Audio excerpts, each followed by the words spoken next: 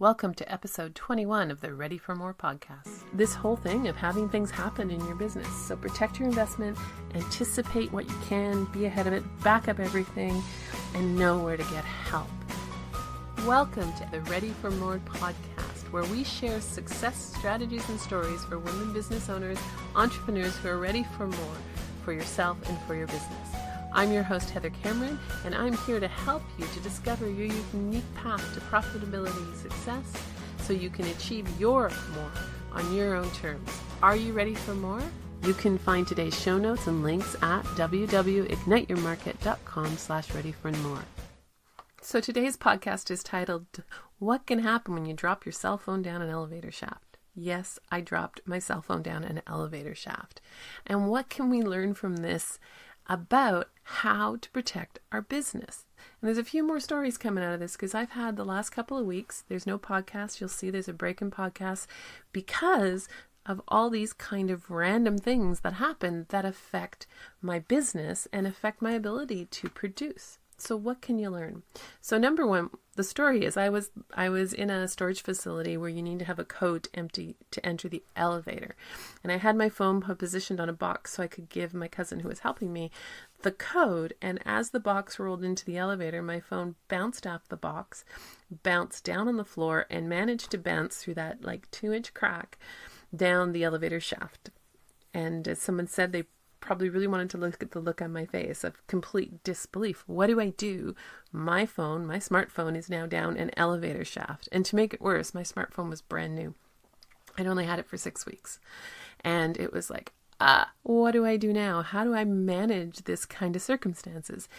And really, it was an investment. I got my smartphone back. It was an investment in a really good case.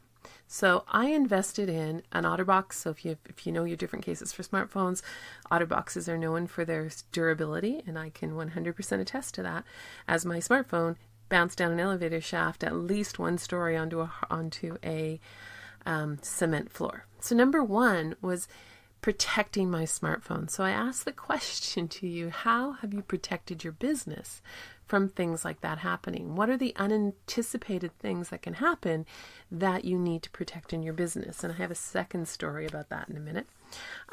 What's key to your business? What's key to your operations? And the second part of this is once my smartphone was down the elevator shaft and I went and spoke to the staff, they don't have access to the elevator shaft because it's got so many hydraulics and other things. The only people who have access to it are the elevator technicians. So now my smartphone's down the elevator shaft. The likelihood of getting it back quickly, not so high. It was a Saturday. They know the elevators are serviced once a month, but they didn't know when they were coming in next. So now I need to react and have a contingency plan for this. So I had to go to my smartphone provider. I had to get a new SIM card. I had to find my old phone and charge it. I needed to get up and running as soon as possible so that I had my smartphone working. And it just demonstrates that things can happen unexpectedly. And trust me, we really don't expect to drop our phones down an elevator shaft. And we need to be resilient. We need to be able to react to that and think about and have that strategic or have that plan to get back up and running. So it took me a couple hours and a little bit of charging to get my smartphone back up and running. And I was back and only missed a few things and was able to get working and not be impeded by my smartphone. Now, the good news is they found it quite quickly. They had access to the elevator on the Wednesday. So I lost it on the Saturday, picked it up on the Wednesday. It was working because I protected it. The battery was still charged. A lot of people were amazed. And my smartphone is great. And I didn't lose something that I had just invested in less than 6 weeks earlier. So that's one important part, is thinking about how do you protect your business? What are those core things? What can you invest in to protect your business? Now, carrying this story on is shortly after dropping my smartphone on the Saturday, I got the flu on the Monday, which meant that I was knocked out. I was sleeping. I could hardly even think. And that affected my podcast. And this is where, to be completely transparent, I wasn't where I needed to be. You know, my aim with my podcast is to have episodes pre-recorded, which I did have, but have them edited and ready to go at least 2 weeks in advance. That way, when something happens, my podcast continues on. I didn't have that. So a lesson learned for there is to anticipate. We all can get sick. There can be an emergency in all our lives. And to anticipate that so that we are ahead of the game. And my podcast is relatively new. This is something that I had hoped for, got behind over the Christmas holidays, and didn't keep it up. So my commitment to my podcast listeners and myself is to fix that over the next week or so that podcasts are out on time. And I have a backup plan. I have a cushion so that my podcast can keep running. I have a cushion so that my social media can keep running. I'm able to keep going even though I might be sick in bed for a couple of weeks.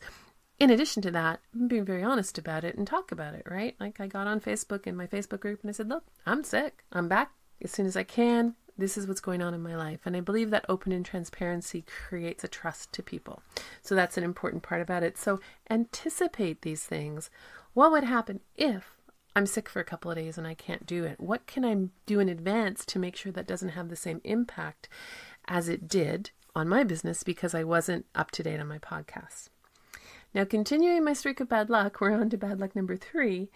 On Monday, this last week, I came in ready to produce my podcast, ready to get going, signed on to my PC, did a restart of my PC for Norton, and got completely locked out of everything. I got locked with my profile.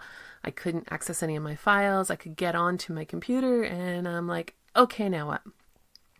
So I was able to get into Microsoft Help. I had a fantastic tech person helping me from Microsoft, but the end result of it is my computer Windows installation was hosed.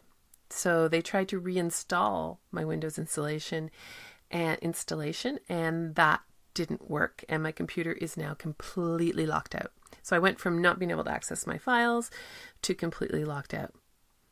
Now, the good news story of all of this stuff is I have backed up my computer. So I didn't lose any data. My computer was backed up.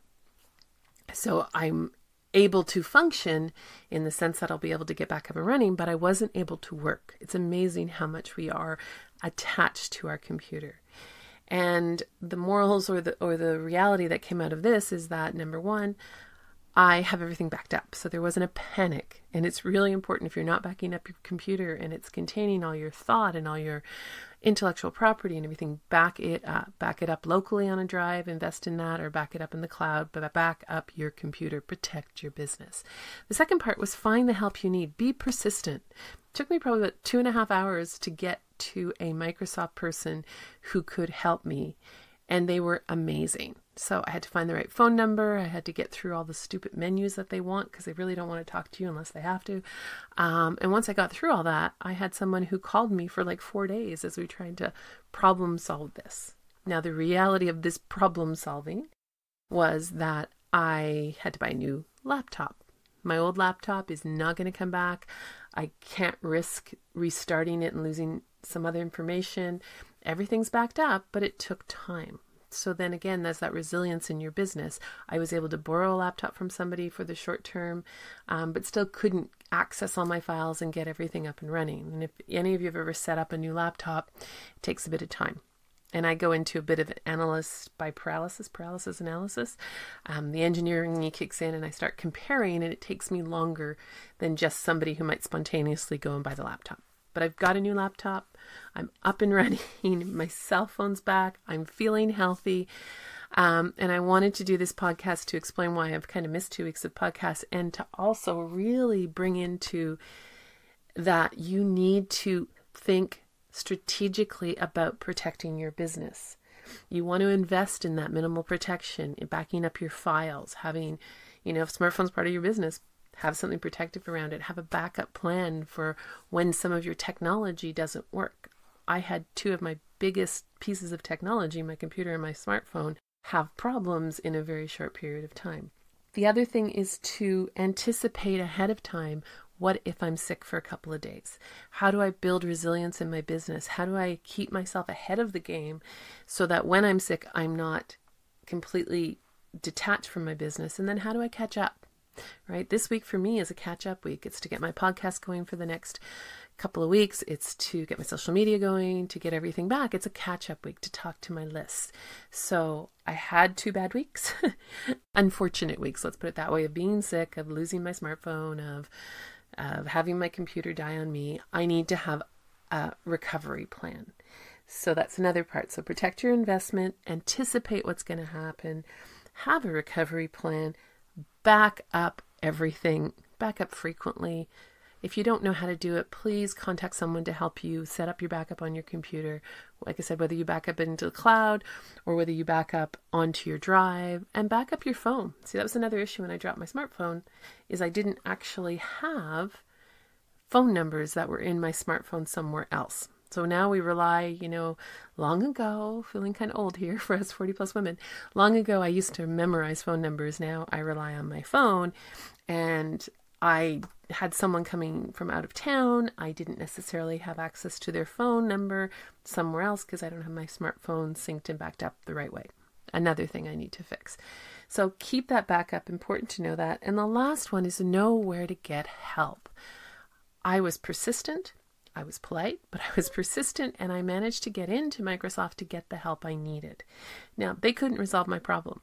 I still will try to recover my old PC so that I can have it as a backup, but I'm not going to do that until I have everything up and running on my new PC.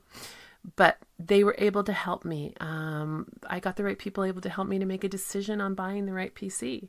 I went to a couple of stores and they said, no, this is a better deal for what you need. Go there, right? So approach and get the right help and get that backed up. So those are kind of the 4 or 5 things I wanted to share about this whole thing of having things happen in your business. So protect your investment, anticipate what you can, be ahead of it, back up everything, and know where to get help.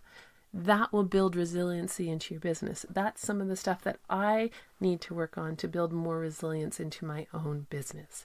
So that's your tip for the week. I'm so glad that you're listening to the podcast. If you'd like to listen to other episodes, please do so. If you'd like to join the group, Ready for More Women Business Circles, please come and join it. It's growing, and it's a place where we can really help each other grow our businesses, manage things like crises, and support where we're going. Thank you very much, and I'll be back next week. Thank you for listening to this episode of the Ready for More podcast. You can find today's show notes and links at www.igniteyourmarket.com/readyformore. My name is Heather Cameron. I'm your podcast host. And when I'm not hosting this podcast, I'm busy working with entrepreneurial women like you who are ready for more in their business and are looking to get focused on their own unique path to success. You can find more about myself and my programs at www.igniteyourmarket.com. If you like what you heard, feel free to rate, review, and share with your friends. And don't miss an episode by subscribing. Until next time, remember, now is the best time to focus on your more and be inspired by your own unique gifts.